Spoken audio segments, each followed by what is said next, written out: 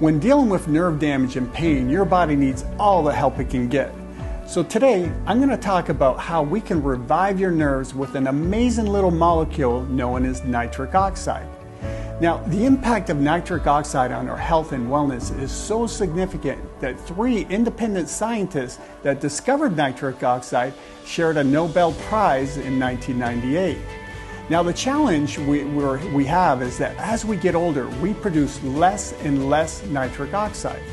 But don't worry, because in today's video, I'll share with you how to leverage the incredible benefits of nitric oxide despite your age in order to help you recover from peripheral neuropathy in record-breaking time. It's going to be good. Stay with me.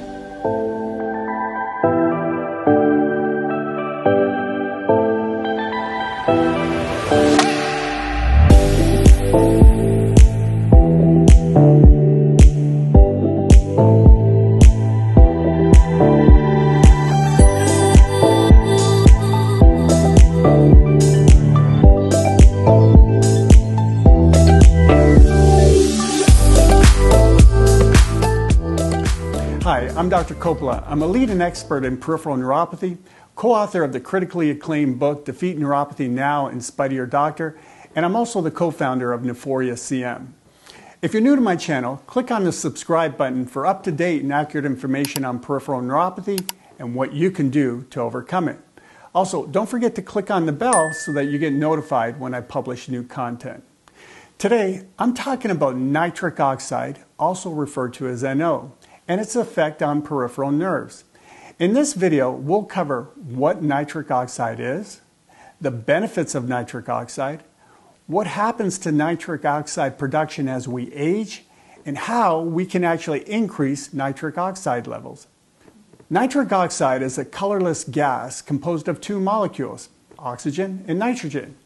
It's naturally produced in our body primarily by the endothelial cells, which are the cells that make up the inner layer of our blood vessels.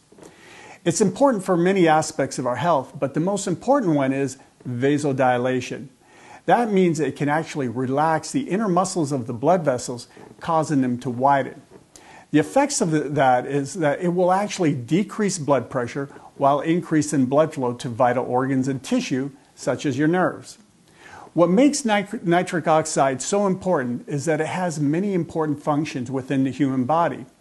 It's been shown to actually decrease inflammation, reduce pain, decrease blood pressure, actually decrease platelet adhesion or blood clots. It can actually kill bacteria and parasites, and it can actually help with erectile dysfunction. It can improve heart function, and it can even help with depression and mood disorders. And that's just the tip of the iceberg. Make sure you stick with me till the end of the video as I reveal the top 4 methods for increasing nitric oxide so you can get all the amazing benefits of this wonderful molecule. First, let's talk about circulation for a moment. People automatically assume that if they don't have varicose veins, cold hands or feet, then their circulation must be just fine. But nothing could be further from the truth. Your circulation may be impaired without obvious signs. For instance, one subtle sign of decreased circulation is tingling or numbness in your hands and feet. Well, guess what? This is a symptom of peripheral neuropathy as well. That's because if you have peripheral neuropathy, you automatically have poor circulation. So why is it even important? Well, your blood carries oxygen and nutrients to your nerve cells. When your circulation is impaired, then these vital nutrients won't make it to the nerves, resulting in more nerve damage. Now, it goes even one step further than this. When trying to heal your damaged peripheral nerves, normal blood flow simply isn't good enough. We need enhanced blood flow for sufficient delivery of oxygen and critical nutrients in order to accelerate nerve repair. Remember, nitric oxide has the ability to relax the inner muscles of the blood vessels, causing the vessels to widen. This results in increased blood flow to the nerves, and guess what? Better oxygenation and nutrient delivery to the peripheral nerves. This is why it's incredibly important to keep your NO levels as high as you possibly can. However, there's a significant challenge to this because as we age, we produce less and less nitric oxide. Have you ever been told that your health problems are just because you're getting older? Well, I hate to say it, but there's some truth to that.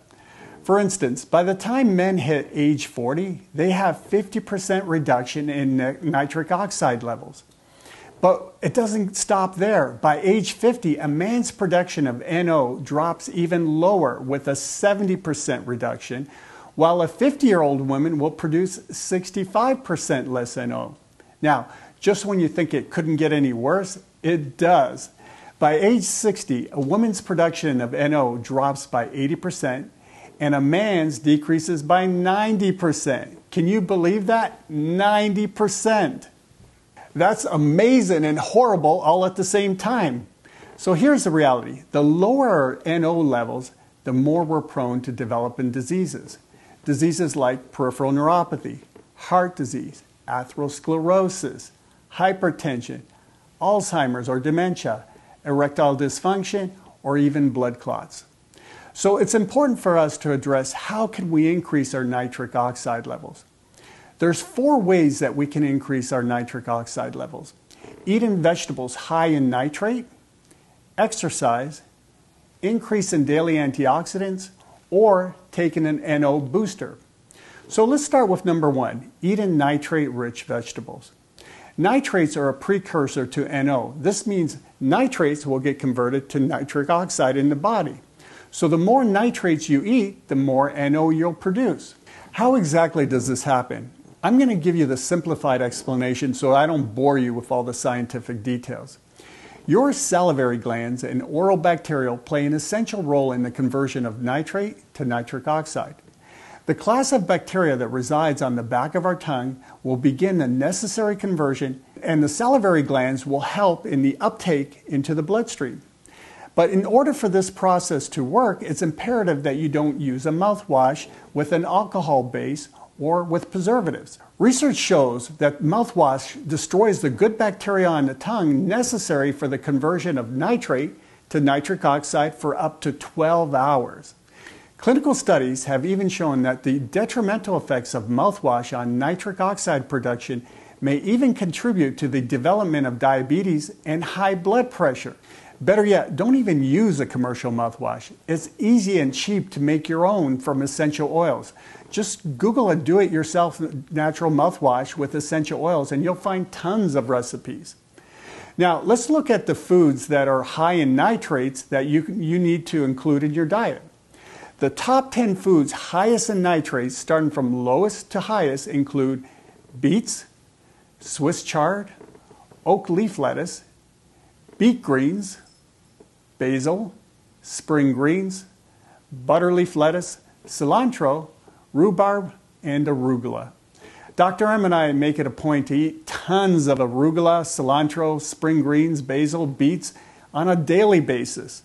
Here's an interesting fact. When you juice beets, the nitrate level is actually much higher than eating just the beet itself.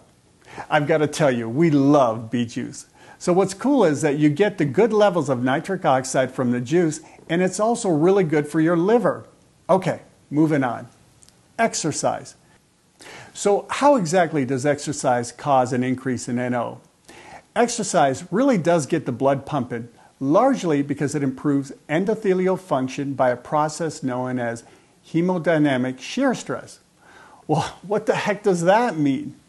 Well, in plain English, it's the friction of the blood flowing through the blood vessels that stimulates the inner lining or the endothelial cells to release NO. This is a process that increases with exercise.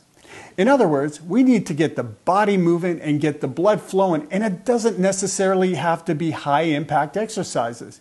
Here are some of the benefits you'll get from even low-impact exercise. It can improve nitric oxide levels. It can improve cardiovascular health. Of course, it can strengthen our muscles, which is important for peripheral neuropathy sufferers. It can improve balance, also important for people with neuropathy. It can decrease blood pressure, improve our mood and well-being, and also reduce the risk of dementia. It can also increase insulin sensitivity. Now, I recommend exercising 30 minutes at least 4 times a week. And if you have physical limitations that prevent you from working out 30 minutes at a time, I recommend 15 minutes in the morning and 15 minutes in the afternoon. For optimal results, it's best to combine aerobic training such as walking, biking, or swimming with anaerobic training such as resistance training. I think it's important to do something you really enjoy. If you don't like traditional exercise, maybe you might like something like dancing or Tai Chi. For those of you with moderate to severe peripheral neuropathy where these activities might seem impossible to you right now, make sure you watch our video on exercise for peripheral neuropathy. This video includes an exercise program that we put together for our neuropathy patients. And even people with the most severe case of peripheral neuropathy can do these. Just click on the letter I at the top of your YouTube screen and it will take you to that video. Now, there's one other form of exercise that's passive and requires very little exertion on your part. This is helpful if you're limited on your ability to walk or move. It's called whole body vibration. By simply standing on a vibrating platform for 5 to 10 minutes per day, you can increase nitric oxide levels. If you decide to get one, it's best to use one that has handles that you can hang on to for safety reasons. I'll include a link in the description box to some of the units we recommend. Now, moving on to number 3, increasing daily antioxidants. Nitric oxide is an unstable molecule that degrades very quickly in our bloodstream due to free radicals. One of the ways that we can increase its stability and limit its breakdown is by consuming antioxidants. Antioxidants are molecules that neutralize free radicals. Besides protecting nitric oxide from breakdown prematurely, antioxidants also protect us from things like heart disease, cancer, and other diseases. Some important antioxidants are glutathione. In fact, glutathione is one of the most powerful antioxidants. And foods that contain glutathione include almonds, garlic, onions, asparagus, and avocados. Now, another important antioxidant is vitamin C, which can be found in citrus fruits, berries, kiwi, and even maca powder. Now, there's another important antioxidant which is really important for our cardiovascular system, and that's vitamin E. And it can be found in nuts and seeds, spinach, butternut squash, and olive oil. Now, there's another group of powerful antioxidants known as polyphenols. Two of the most important are resveratrol and curcumin, and they can be found in raw nuts, organic grapes, and turmeric. Moving on to number 4, nitric oxide boosters. There are basically 3 supplements used to increase nitric oxide levels, and they include arginine, L-Citrilline, and nitrates. Now, clinical studies have revealed that oral supplementation with arginine is the least effective for increasing nitric oxide levels, and that's because it gets metabolized or broken down in the liver.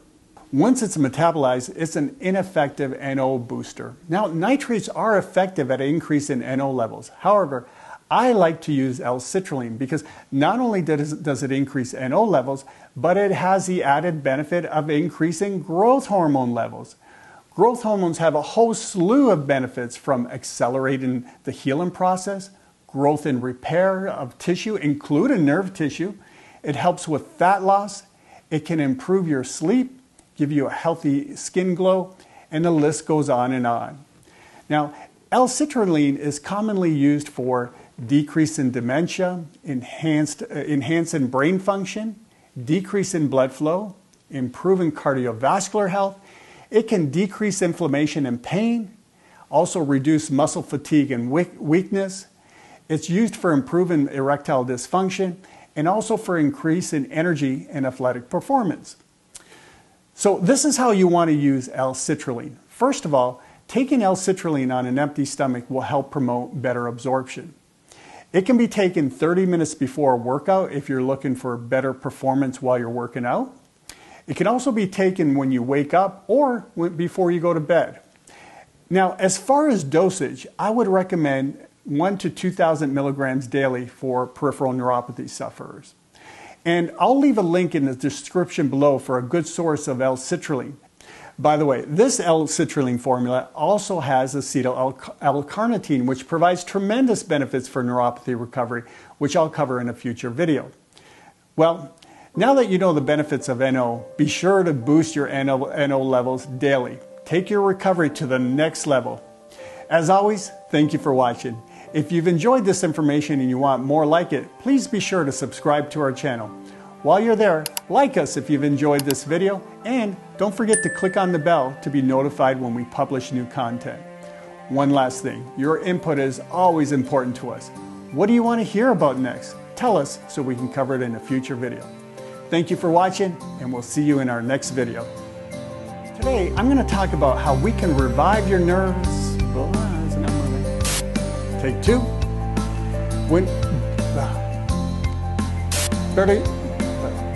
That's good, that's good.